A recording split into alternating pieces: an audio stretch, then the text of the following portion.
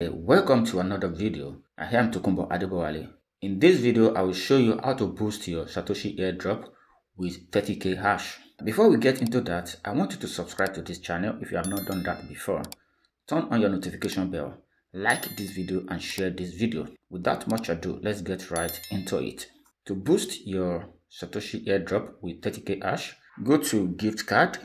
When you click on the gift card, you have 10 gift cards on regular basis. Gift card cannot be used by yourself except you give to others.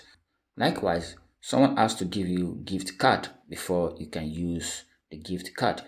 And when you give out gift card to someone, you get 1k hash, and the person you give the gift card to will get 30k hash. Likewise, when someone gives you a gift card and you use the gift card, you get 30k hash. And the one that gives you the gift card will get 1k hash. I hope that is clear. Let me take that again. Note that when you give gift card to someone, you will get 1k hash, and the person you give the gift card will get 30k hash. Likewise, when someone gives you gift card, you get 30k hash, and the person that gives you the gift card will get 1k hash. As simple as that.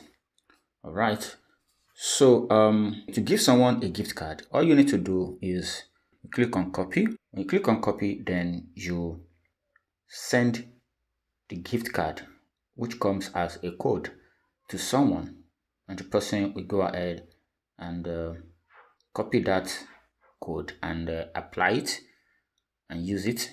All right, so the same thing applies to you. When someone sends you the gift card, it's going to come as a code as well.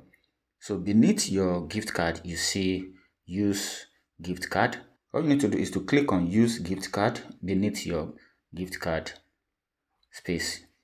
Then you paste the code, use the code that will give you the 30k hash. So I'm going to leave a list of gift card on my description. You can always go there and copy one and use it. You can only use gift card once, whereas you can give gift card to others as many as possible, as long as they have not used gift card before.